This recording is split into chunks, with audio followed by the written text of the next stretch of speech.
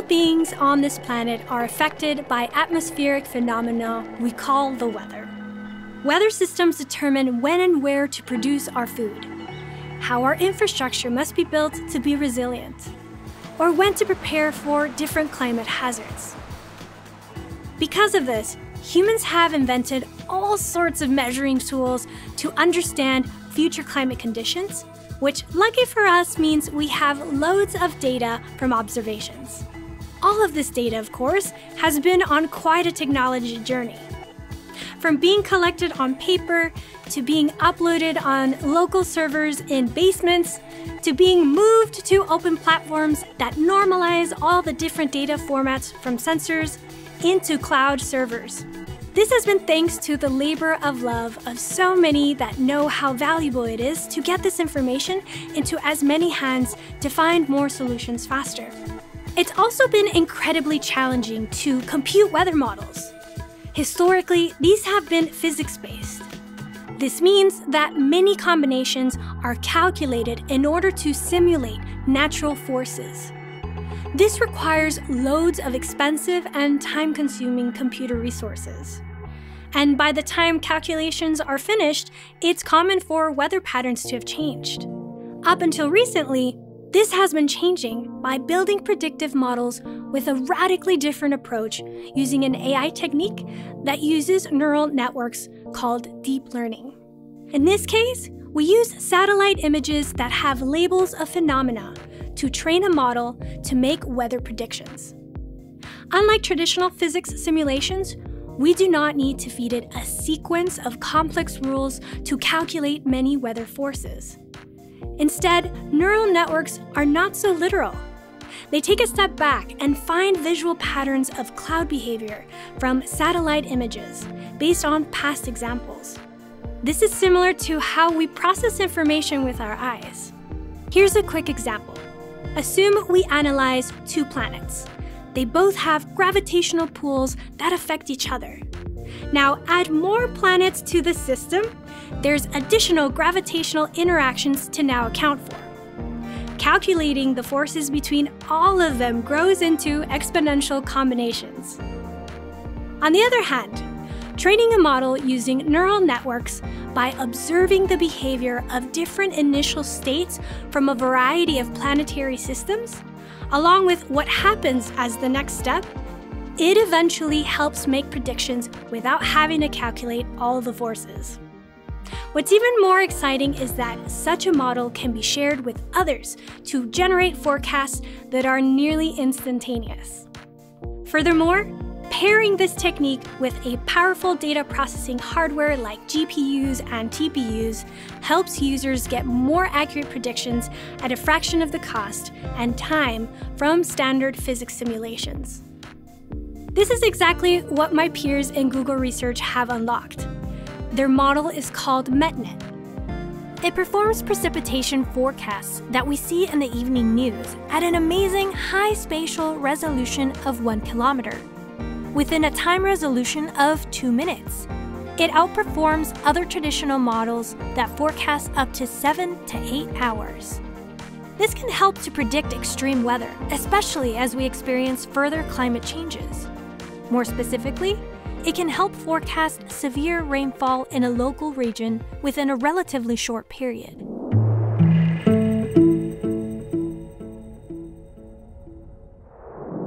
Thinking about this problem, I think we had two goals in mind.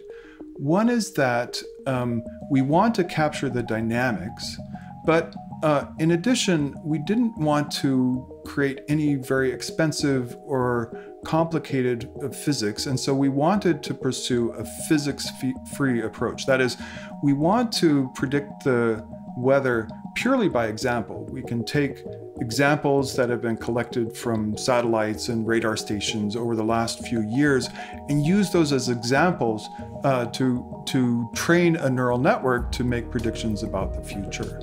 Google has been an excellent place to pursue this work for many reasons. One of them is that we have scalable cloud platforms that make it possible to develop very large-scale models and study them on large-scale problems. The other reason is that when we study the Earth, the data sets that we work with are large. The Earth is large, and if we want to understand the Earth at very high resolution, these are very large data sets, and they're really out of reach. A person who might want to download those data sets and use them to study weather forecasting at home.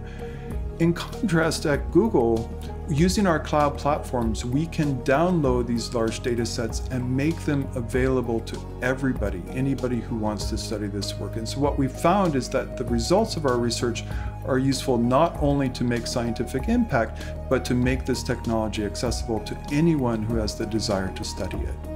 In honor of this awesome data analytics problem, let's see how to approach it via an architecture diagram. We will use Google Earth Engine's data sources and Google Cloud's computing resources. For this US-based sample, we'll use 3 datasets from the Google Earth Engine catalog. The first dataset is GOES 16 from NOAA, which stands for the National Oceanic Atmospheric Association. It collects information every 30 minutes, which is great for real-time monitoring for weather or wildfires, for example. This is possible because the GOES system uses satellites stationed above the equator and are synced to match the Earth's orbit, so it's only available in the Americas. Each picture has a resolution of 2,000 meters per pixel. We'll talk about this later. The second dataset is the Global Precipitation Measurement, or GPM, by NASA. It includes the amount of precipitation measured in millimeters per hour. It has a resolution of about 10,000 meters per pixel. And the third dataset is global elevation. Next, we ask ourselves what our input data and output labels are. For inputs, we'll use data from GOES, GPM, along with elevation. For outputs, which is how we label our predictions, we'll use GPM's precipitation labels to predict the future. We pair inputs with their respective labels together into a training example. These are where our model will learn from. After identifying our inputs and outputs, let's export our training examples into a training dataset by using a data flow pipeline in Google Cloud. Data flow is a data processing service that helps speed up the export process from hours to minutes using the Earth Engine's high-volume endpoint. We typically use stratified sample to gather a balanced amount of points per classification, but because we're working with regression, we have to bucket our labels into classification types. We do this by turning all our numeric labels into integers, so they all fall into a bucket. We chose 31 buckets that represent 0 to 30 millimeters of precipitation per hour. And then, for example, if we choose 100 points for each classification bucket, and then grab 1,000 random dates, we end up with around 3 million training examples.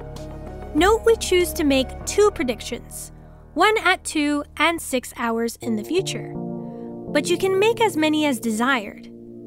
And in terms of the amount of inputs needed, the more past data, the better.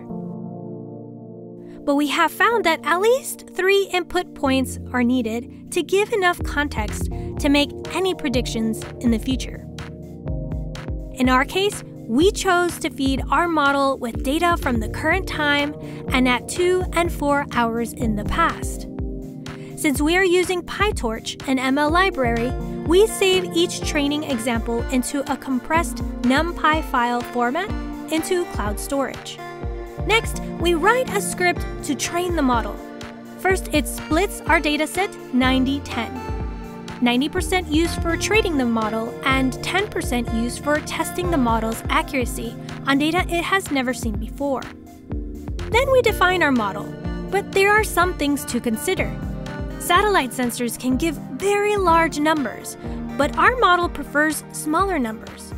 So we create a normalization layer from the training dataset, which gets your raw inputs and normalizes them into smaller values. Then we pass the normalized inputs through a 2D convolutional network. For simplicity, we only use a 2D convolutional layer followed by a 2D deconvolutional layer. Each layer is connected by a ReLU layer since it's a good general purpose activation function. Next, we need to know what our goal is. In this case, it's regression. If you are new to machine learning, I highly recommend checking out our 8-minute episode on what is deep learning. As mentioned in that episode, we choose different output activation functions based on our goal. Typically, for regression, we use a linear activation function, but here we can't have negative precipitation. Because of this, we can use ReLU instead because it replaces negative values with 0, so we end up with only non-negative values. Finally, we train the model in Vertex AI and save the trained model in the PyTorch model file format into cloud storage. We can eventually host it into Cloud Run, which is a web hosting service. And finally, in order to visualize our predictions as a map, we can use a notebook like Colab, or we can bring it back into Earth Engine. So what's next? If you would like to review this process in greater detail, in the description below, I have included the link to an interactive notebook with all the code used to build this sample. It's written by 2 very passionate humans on my team. One is my manager, Brajesh, and the other is David, who co-designs this series with me. You can also find a blog post and several helpful resources too. And community, I'll leave you with a fun fact from Jason about the project before we end. If you found this content helpful, you can subscribe to follow us on this journey. Cheers! I believe that we are at a time that's really a turning point for our study of our planet and the environment and the weather and climate. We also have an unprecedented amount of information that's available and public that you can use to understand the Earth. And we have an opportunity to use this kind of information to increase our understanding of the Earth and form a kind of dialogue where we listen to what's happening on the Earth and we make use of that in making decisions, addressing problems that are really interesting and really important. And I feel grateful that I can do this.